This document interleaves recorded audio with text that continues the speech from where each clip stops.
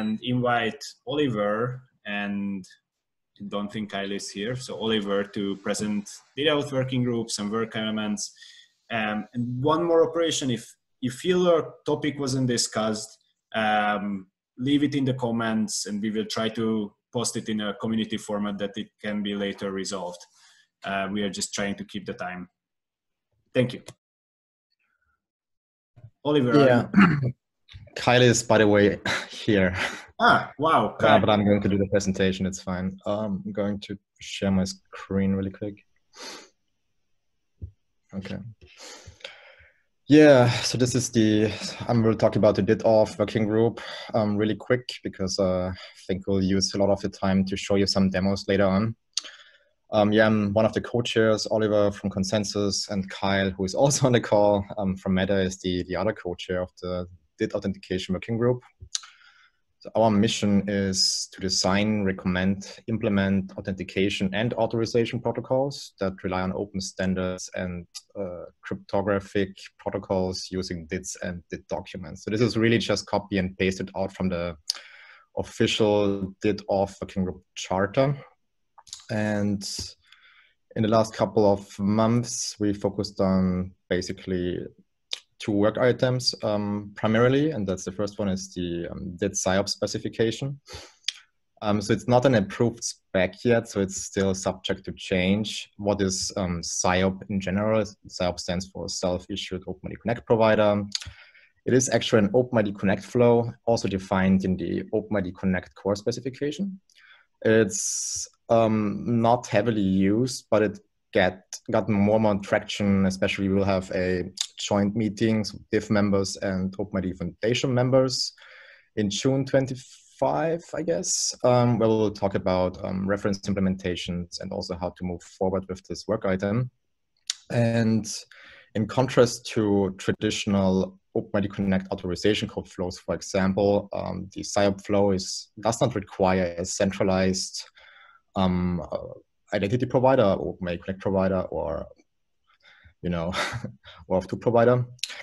And so it's very similar actually with what we do in the SSI community. It also has very similarities to SSI wallets, for example. The goal is that we would use DIDs and a SIOP implementation, which could be an SSI wallet, for example, together to achieve login and sign up to a service provider, web page, relying party, you name it. And one of the goals was specifically to stay backward compatible with existing OpenID Connect clients, which again is where SIOP is actually part of the core spec. But then we also specified rules for plain OpenID Connect clients to enable them to use DID-based authentication. You can find more information here in the GitHub repository. So that's the specification currently working on, also some flow diagrams, etc. And yeah, so this is for those people who are familiar with the WSRC verifiable credentials specification and their actors. If you compared SIOP with the WSRC verifiable credentials ecosystem, then the SIOP would map onto the holder, agent, SSI wallet, and the relying party onto the verifier component. And the verifier is in that case, for example, a web application. To give you a better overview or better understanding of how this can be used in practice, we will show 2 demos, one from Validated ID and the other one from Radical Ledger. I hope both people are on this call. Albert, are you on the call? Yep, I'm here. Great. So, are you ready to present your demo? Then you can basically. Yeah. So. I'll stop sharing.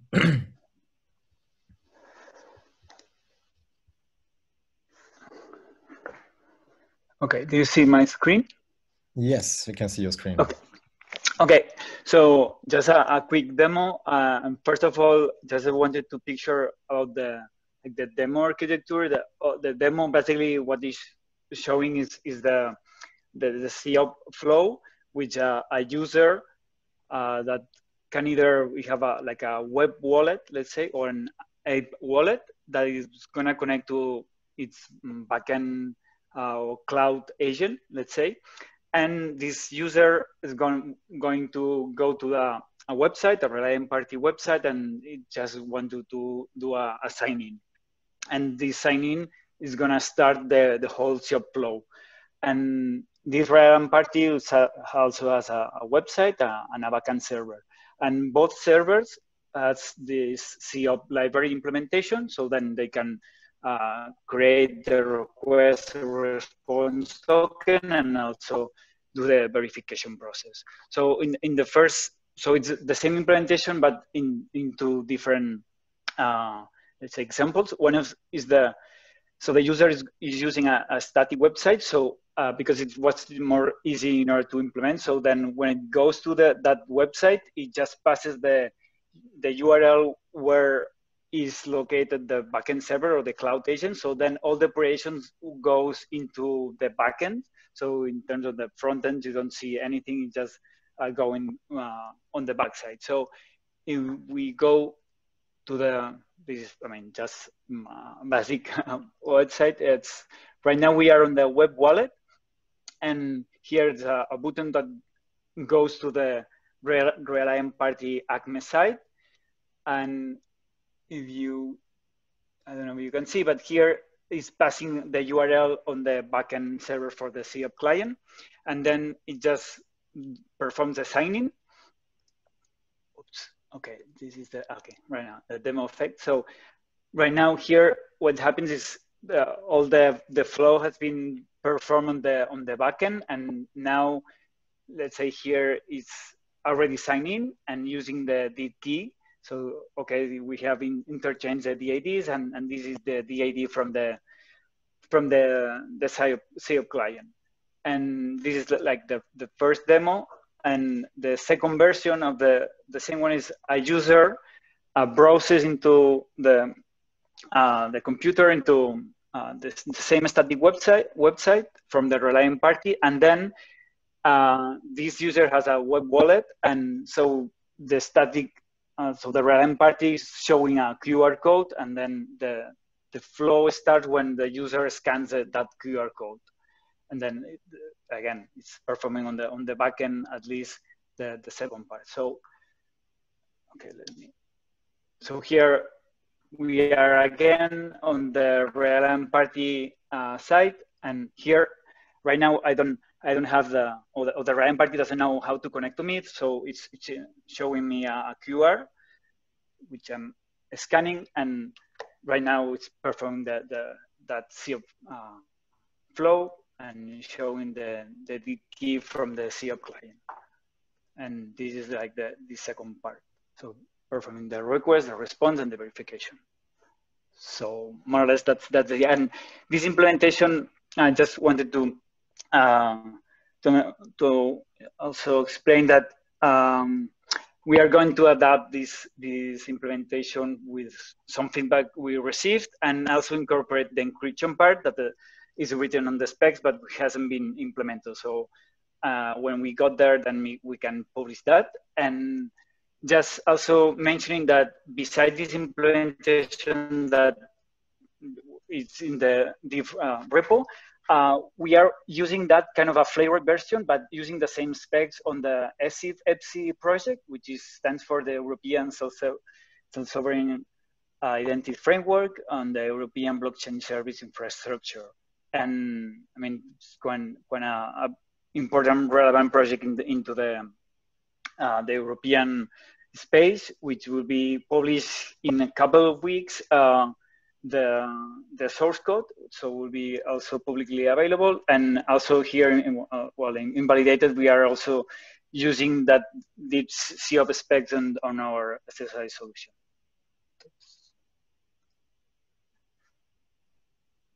Cool, thank you very much. I think Juan, you are running this call. Do we have time now for questions, or should we have questions later? Okay. I think it works best if all the presentations present and then everyone has questions for all the presenters. So I think, All right. we should probably go to secure data storage next, if that's okay with everyone. And feel free No, to use the Slido. We are not ready yet. So I was just asking whether someone has questions specifically on the presentation from validated identity. Because next up would be the presentation from Radical Ledger. Oh, of Jim, course. are you on the call? Yeah, I'm here. Cool. Yeah, let me start the sharing. Could you guys see my screen? Not yet. Not yet. Yep. All right. Yes. Things in place. Yeah, it's kind of the similar implementation as Albert was presenting. First of all, I want to thank Balash and Oliver and the DIF for allowing me to present this. I'm not really a member of the DIF, but they have been working with me to get things going. Our objectives were looking from the user's point of view. We want to make sure that users can kind of get on board with self-issued identities to access services. So we want to make sure that enable the end user so they could start using these services and provide the convenience for the end user and the service providers and the developers at the same time. So everyone could come together. So looking from this angle, the solution we wanted to build, we want to address how easily end users could get on board, and at the same time how the developers could get on board. To enable developers, we have developed a browser extension, which basically work across all major browsers. Next step would be to build a mobile application, but it's probably definitely the future work. We are planning on that. To enable developers and relying parties, platforms, we have developed a JavaScript module and published on NPM. So this basically works on both Node and on browser, on both these platforms. So this enables everything, make everything easy for the user. I could show a quick demo. Hope you can still see the screen. So this would be a typical relying party application where you could log in with your DID. Using a SIOP service.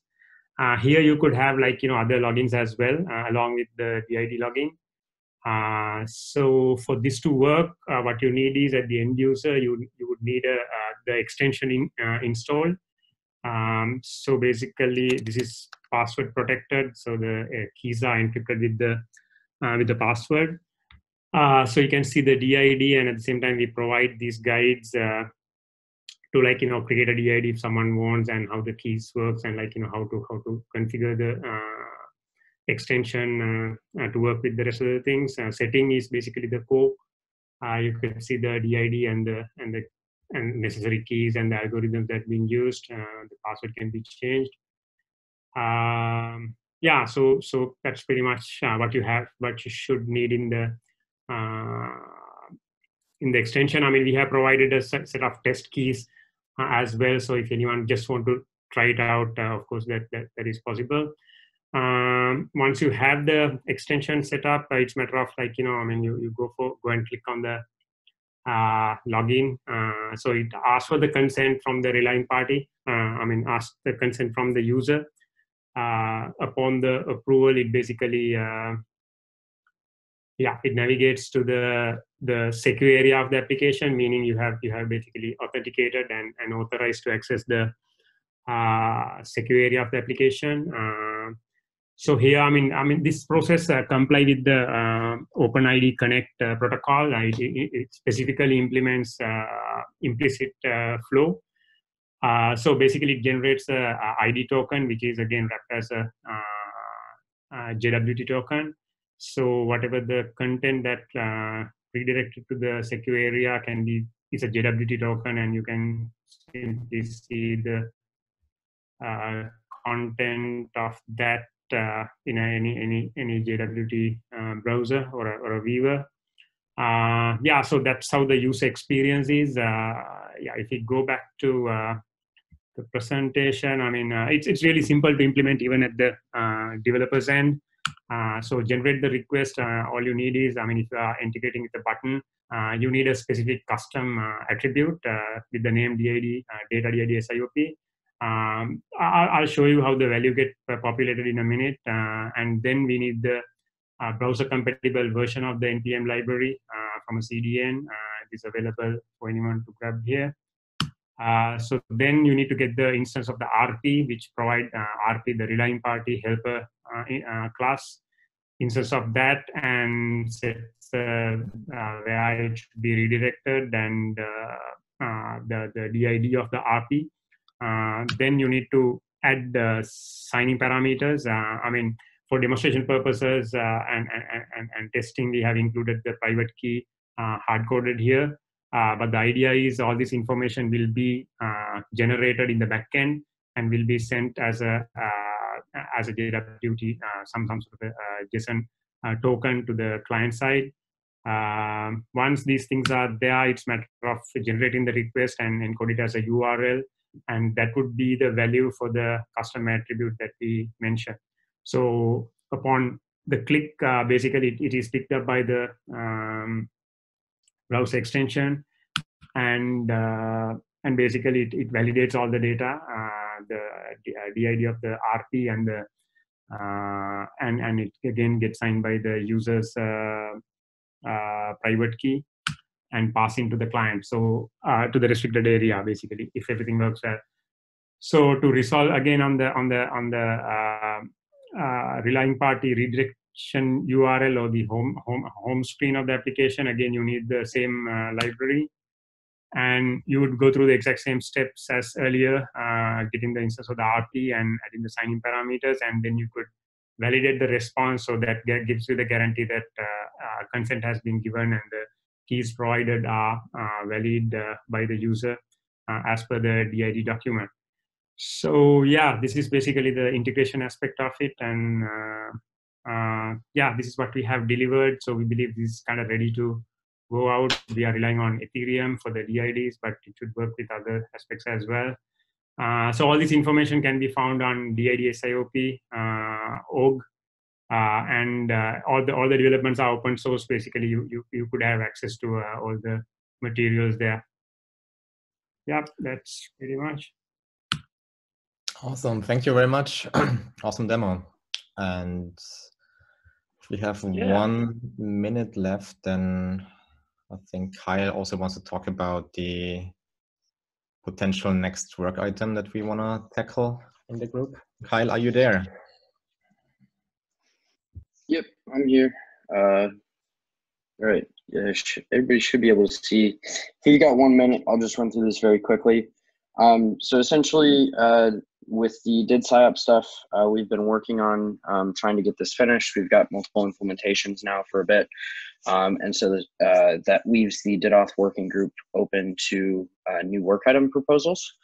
And so essentially what we're thinking about working on here is aligning the Jose KIDs with DID IDs.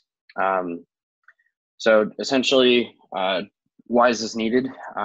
What it really comes down to is there's a gap where kids in Jose and the ID field in the public key property of a DID document can cause interoperability and identifier concerns. And that exists because of the language gaps between the different specifications.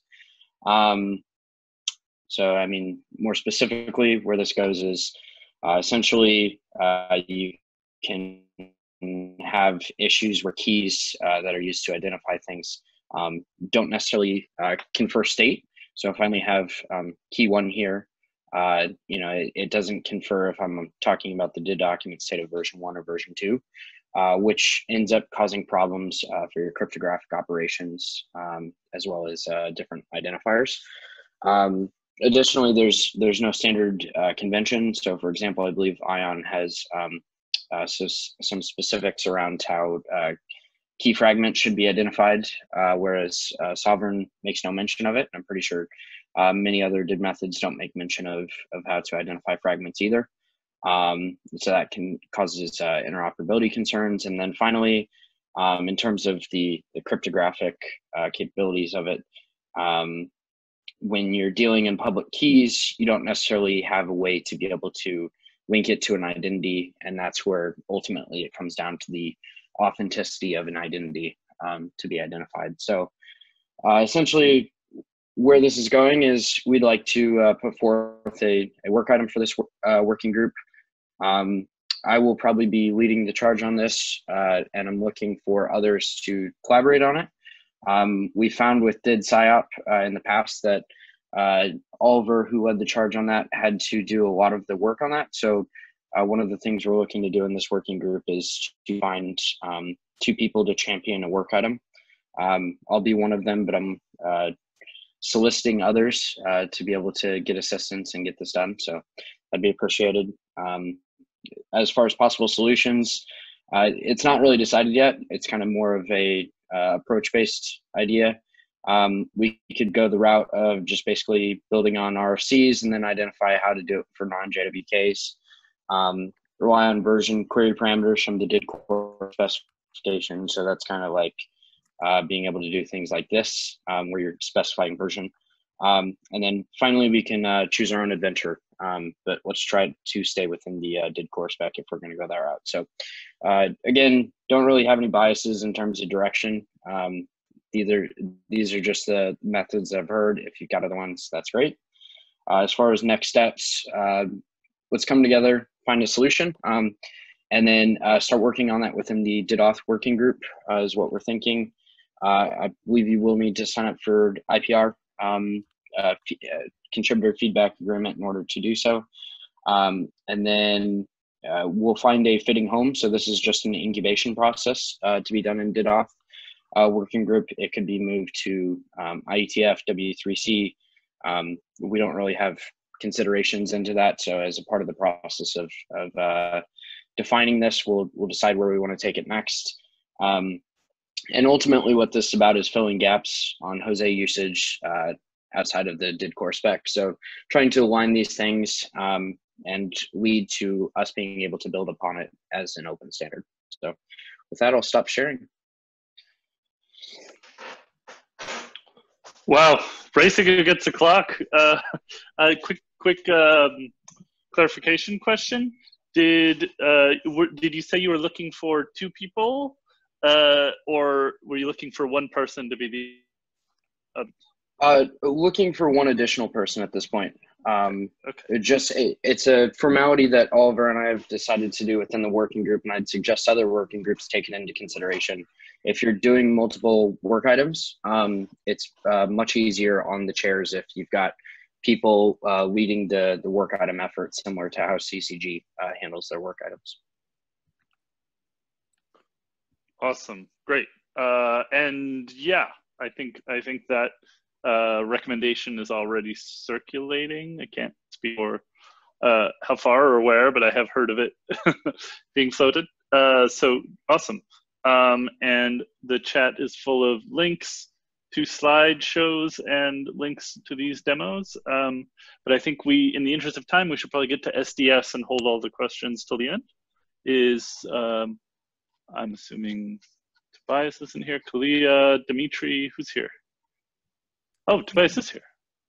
Dimitri is leading, I think. Yeah, and I'm here to fill in for Dimitri if needed.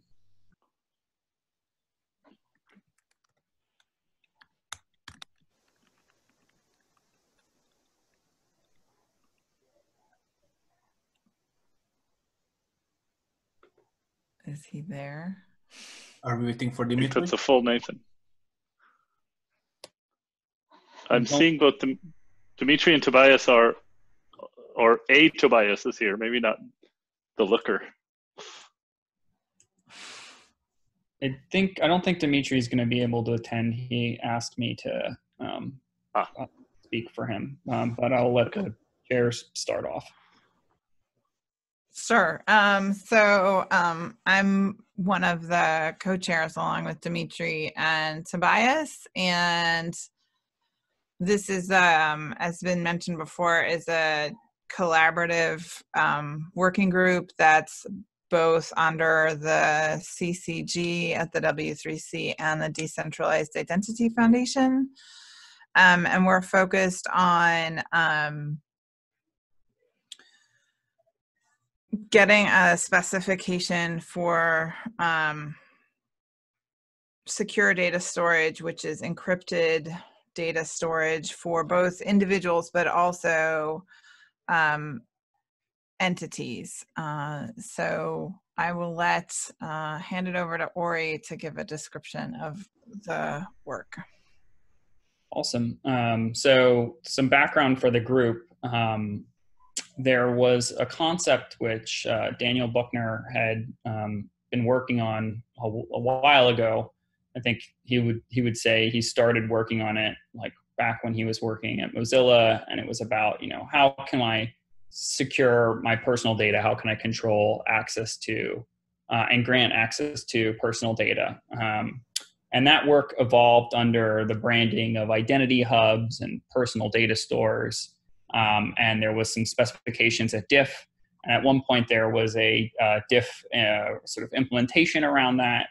And then in parallel, there was within the Rebooting Web of Trust and W3C CCG communities, there was work on aligning IPFS and Solid and Tahoe LFS and a number of other technologies for encrypting data and granting access to encrypted data. And that work became branded as Encrypted Data Vaults and was funded in part by the Department of Homeland Security Silicon Valley Innovation Program as a potential solution to storing sensitive trade documents and other trade-related material associated with decentralized identifiers. And so, as Kalia mentioned, one of the biggest wins that the community has had in recent times is the W3C CCG and DIF coming together under the Secure Data Store Working Group to develop a joint specification that covers both the encrypted data vaults concepts and the identity hubs concepts. And so if you heard confusion over in the naming, it's because we're still working out that part.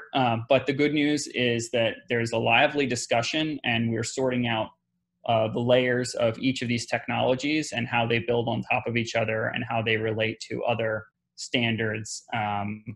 And it's a very active community and ongoing work. And I think that's probably enough of a summary.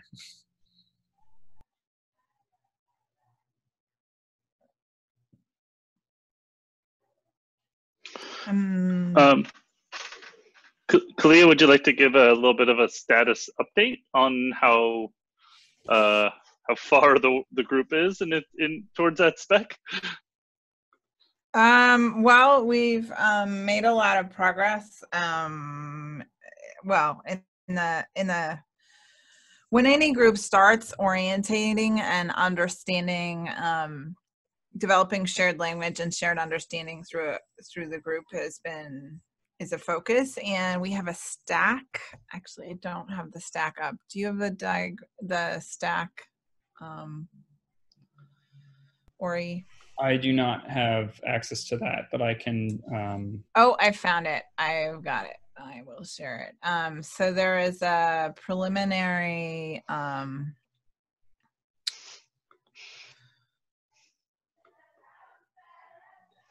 There is this diagram of sort of dividing the universe that we're focused on into some layers. There's broad agreement about these different layers, and we're proceeding to sort of the next step for the group is to dive into layer A and to agree on what lives there.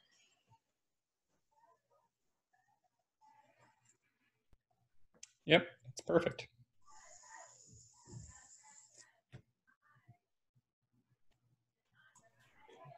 Kalia, without prescribing my view, may I talk about amazing things I think people should be able to do with this thing that we could possibly have in the future? Could I talk just with like use cases? Amazing fun use cases. Go ahead. So my hope is that at the end of all this, we'll have a data store. I don't know how familiar people are with web APIs, but there's like a web API called IndexedDB.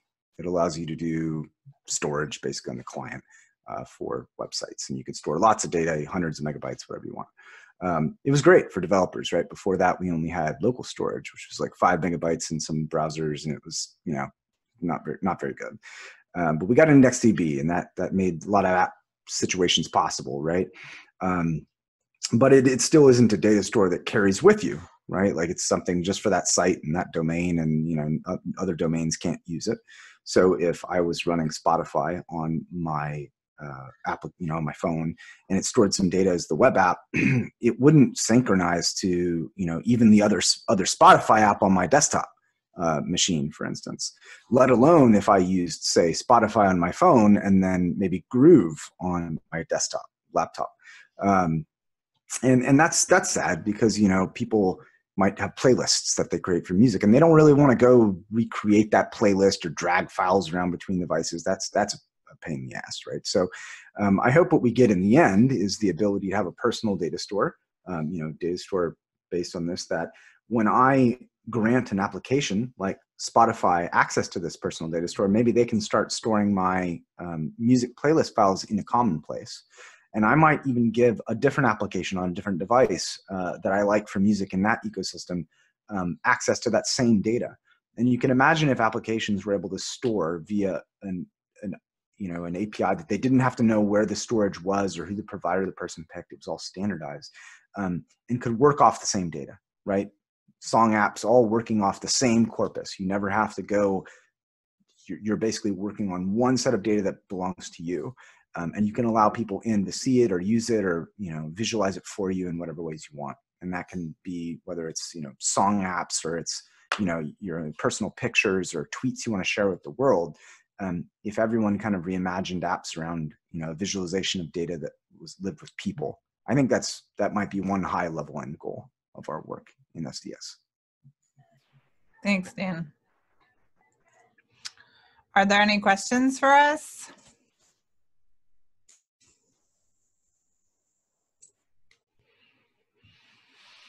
Hi, Kalia. It's Ian. Hi, Ian. Sorry, just for if we are at the questions, sorry, and to jump in, we should like squeeze in the glossary group a short presentation on the glossary project and then do all the questions in one go. Yeah, okay. Sorry, Ian.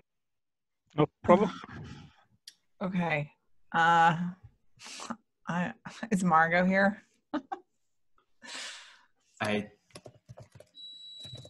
It's okay. I'll do my. Thank you, Kalia. Yeah, no problem. So I'm going to pull up the slides that we did for the glossary group. We've shared these a few places, but it's worth sharing again because there's 78 people here and we did some really awesome work.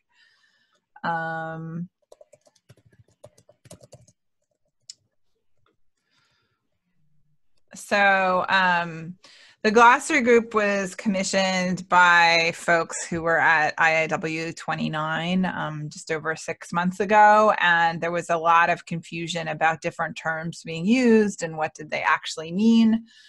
And we wanted to address this need, and we decided very strategically to focus on not the technical words being used in specification across a range of the working groups because they know what they're talking about in that context because they're often defining those words before and as they get started doing their work, and not necessarily addressing things at the level of everyday English, but trying to address the needs that folks are having in terms of marketing and communication about what different things were. We called them the informed layperson, was sort of the level of vocabulary we were aiming to get at. And we surveyed the community to see which terms they thought we should work on defining first. Top was SSI, then wallet, agent, and credentials, and we decided to demur on SSI. It's just too much. So we started out by actually asking everybody to, everybody who got our survey, and we distributed it throughout the community, to define these terms and also define the relationship between the terms. And we got back a whole bunch of answers. And what we did was we sort of took them apart, and we basically did a virtual Post-it note exercise where we clustered the definitions to understand the underlying meanings that were within them. And we came up with a bell curve of meaning. As you could, these are the results. So for credential, 14 people, as part of their definition, we're talking about structure and standards of those credentials. Another significant group was talking about identity data. So of course, anyways, that became part of the center of the definition, while it also had a bell curve of meaning around key and secret storage and credential storage. And so and there was a much wider range of definitional meaning for agent, but a more significant concentration around representation of the subject. So these are the definitions that we came up with. Credentials provide a structured standards for accessing identity data. Wallets provide storage of keys, credentials, and secrets, often facilitated or controlled by an agent. And an agent, we sort of went back to the dictionary definition, which is a person or thing that takes an active role and produces a specified effect. And when we looked at what came out of our community's work, we came up with this longer definition. An agent is a software representation of a subject, most often a person, that controls access to a wallet and other storage, can live in different locations on a network, cloud versus local, and can facilitate or perform messaging or interactions with other subjects. So and then we looked at the definition of the edges of this sort of triangle. I'm just going to let these speak for themselves in the presentation. And we're hoping that these, actually this needs to change. This is 1 to 3 Pacific, 1 to 2 Pacific time right now. We're hoping that this process and these terms can support convergence towards common meaning. We can't tell anybody what to say in their marketing copy, but we're hoping that this can support convergence of meaning across the community, and we're exploring what to do next with this group. We'd love to define some more terms if that would be helpful, and which terms we should work on defining and how is sort of up for consideration in the community's next meetings. So I'll stop there.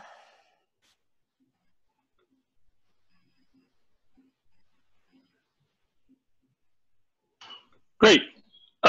So I think that's all of the working groups. Apology again to Jim and Radical Ledger. And I think we should probably go to Q&A. There are, so far, I'll post the Slido link again.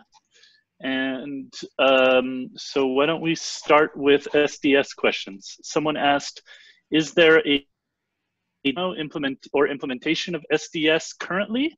And in the context of SSI, will SDS be used as VC storage? Maybe Ori or Daniel could answer that one. Yeah, I can take a stab at that. So like I mentioned, there's 2 specifications which are in the process of being unified. One of them, encrypted data vaults, has at least two server implementations, which are currently not open source, but the client side of them is open source. So the client SDK is open source, and the HTTP API that is used to talk with them is open source. And there's been some interop tests and demos around that functionality. And it's a work item for the Secure Data Store Working Group to develop a reference implementation that's open source and public that can support all of that. For identity hubs, there was an implementation of them hosted in DIF. It's no longer maintained, and we're waiting to formalize that API that Daniel mentioned to take another pass on getting that reference implementation to support that higher level API.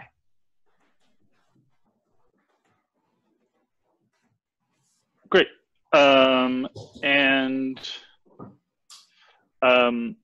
To the second point about VC storage. Oh, yeah. Totally a good place to put verifiable credentials in a world where you want to be able to move them from one storage provider to another without the storage provider knowing whether you have, COVID or not. I'm trolling, but seriously, a big part of the motivation behind the technology was as a place for credential storage, especially on the encrypted data vault side. However, on the Identity Hub side, and I personally am really excited about this, storage for data that's related to a DID subject that isn't a credential is a primary use case for Identity Hubs. And as Daniel mentioned, we're really excited to get that API up and running. And so it's not, I want to be super clear. The idea is for these things not to just store credentials. Great, great. So I'm going to go through some more Slido questions here. There's a question for the PSYOP group. Someone asked, I think it was mentioned that you can do this without a relying party. Is this covered in the documentation, and if so, where? Hey, I wrote that and I realized now that it was dumb. I meant IDP. Meaning, yeah, exactly. Can you do this without a third-party IDP if it's just a single website, and what does that look like?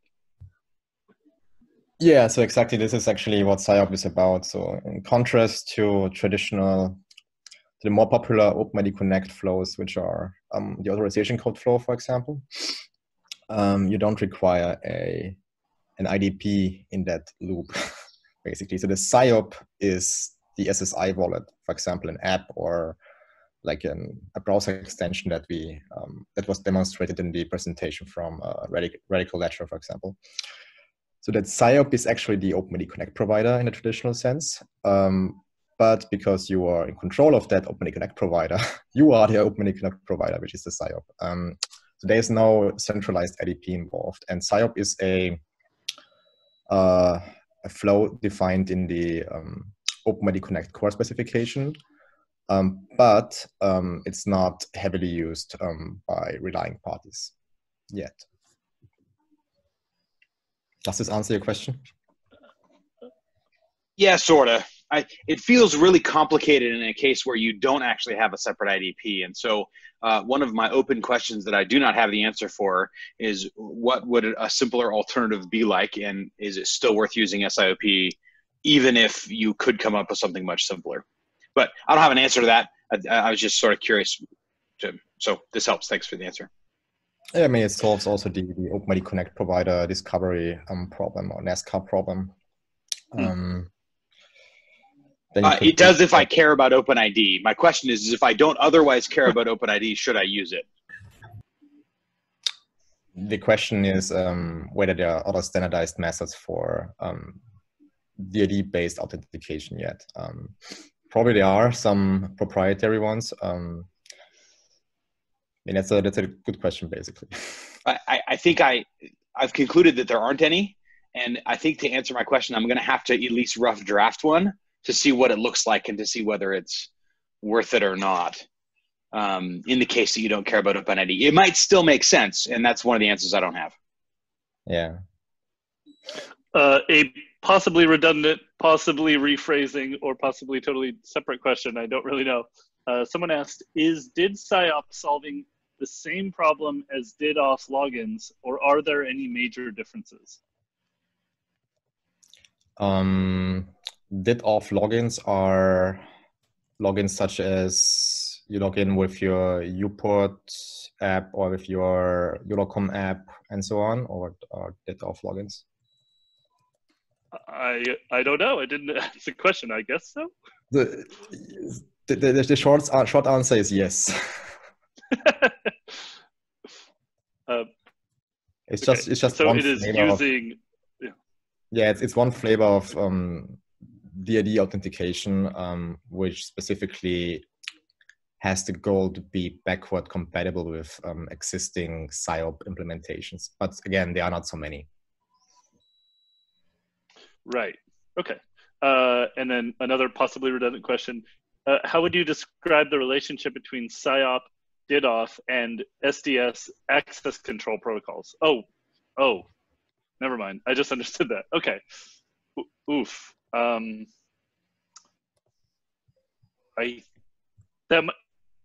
It will early in SDS to answer that, but maybe the SDS people could take a stab at it.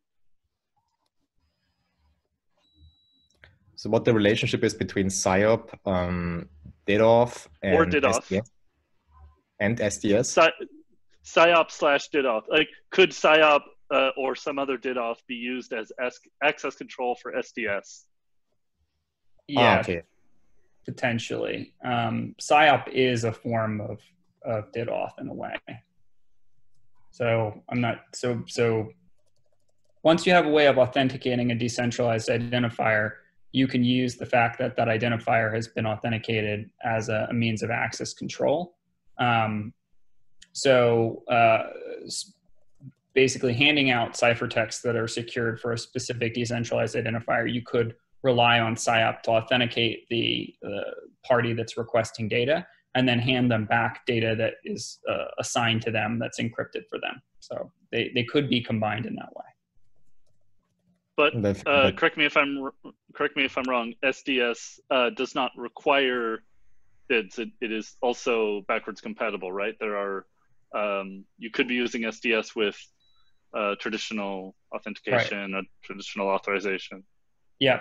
The authorization layer for SDS is currently one of those layers we haven't gotten to yet. But things that fit in that authorization layer are things like HTTP signatures with DIDs, transactional OAuth, OIDC, SIOP, regular vanilla OAuth, all different kinds of authorization schemes. So a thing that was not part of the question, but probably should have been, if he was aware of that, which is funny because of the nature of the question, is that DIDCOM also ends up having authentication as a side effect. It uses authenticated encryption. So if I receive a message from another party, I can determine that it was in fact that person who sent it, which is kind of like authorization, in similar how there's like so many other ways of authorizing these things as well. Right, like peer-to-peer authorization. Sure, and if one peer is a service provider, then it sort of feels like the others, right? So there's lots of overlap there. Okay, got it. Awesome. And one last question. Oh, wait, maybe it was, it got promoted. That's why. Someone asked about the relationship between SIOP and FIDO2. Pretty good question. I'm not creative enough to imagining a reasonable relationship between these two. I mean, I do believe that, for example, FIDO2 will have its place in the DID authentication landscape. So you would use FIDO2 token. Sorry, you could use a FIDO2 token to increase the level of assurance level of your DID authentication type. But I'm not sure how this can be done with SIOP at the moment. I mean, technically, you can always add any FIDO2 token in the authentication step.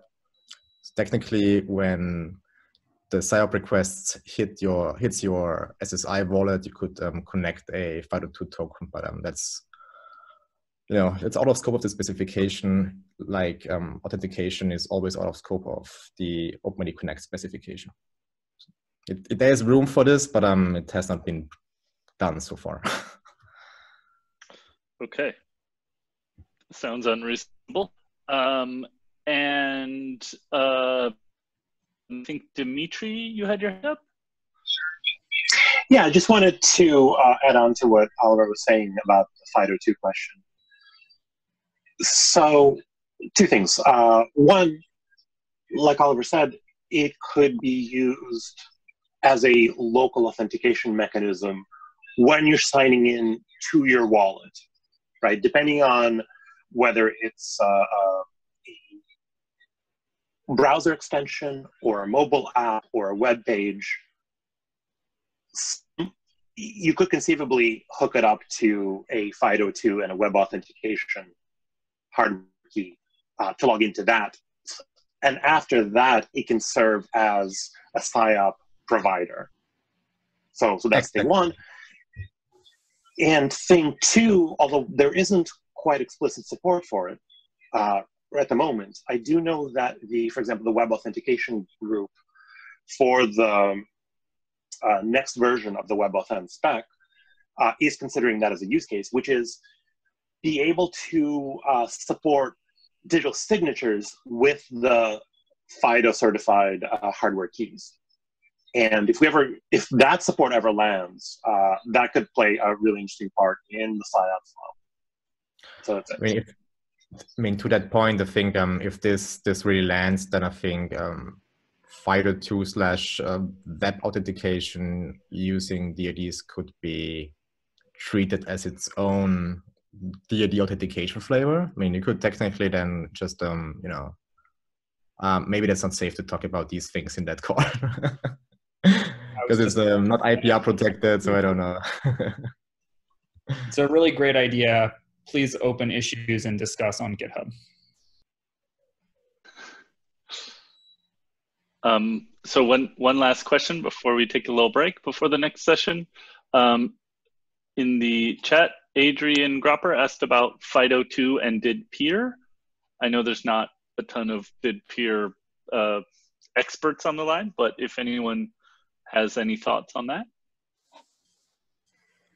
In quick defense of Daniel Hardman, he had a family emergency this week, and I know he intended to be here. Sorry, what's the question? Kyle, do you know if there's any planned or possible interaction between FIDO2 tokens and DID peer? I haven't spoken to Daniel explicitly about this, but I know in the past we explored the concepts of it. Nothing's been drafted specifically about how they work. I see the two as pretty largely orthogonal. FIDO2 is more about a protocol layer, it uses keys, whereas the DID peer would be more about the grouping of the keys, which can be used for many different aspects. So I see the two fitting together. I don't see them as competing interests in any way. But as to how they fit together is still to be determined. Awesome. Okay. And totally didn't mean to malign anyone for not being here. I just didn't remember off the top of my head that you were familiar with DID peer. You totally didn't malign. I feel bad because I know he would have wanted to speak up. That's all. There was no maligning happening. Okay. Of course. And yeah, that is another GitHub repo people can open issues on if they have pure DID questions. And Dimitri, I think your hand is still up. Was this to address this other point?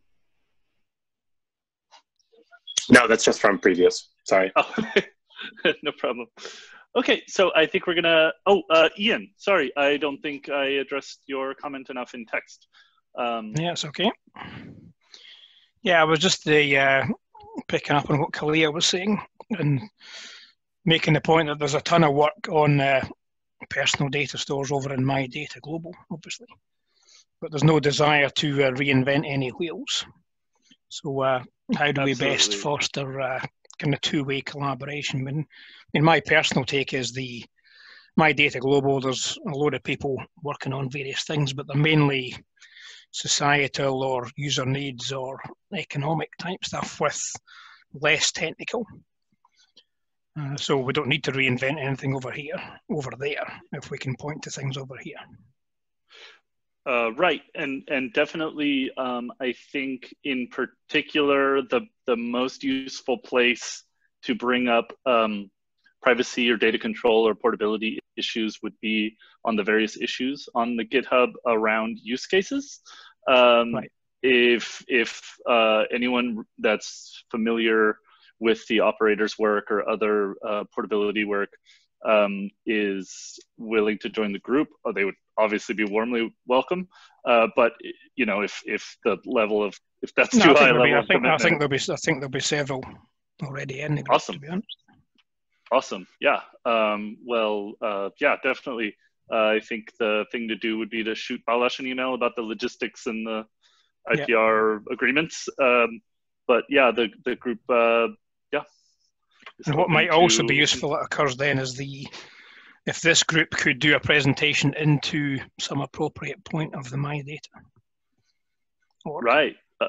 And the obvious thing, essentially there's a program called My Data Operators, which essentially are about 49 organizations that want to build a business around personal data. And they meet every 2 weeks. So present to that group would be one option. I think that our group has just gotten clear enough about the shape of what we're doing, and I this is on our list of things to do this weekend, is to reach out and figure out when we can schedule mutual briefings across our two communities. So let's do that. Yeah, good. Rightio. Thanks very much. Awesome.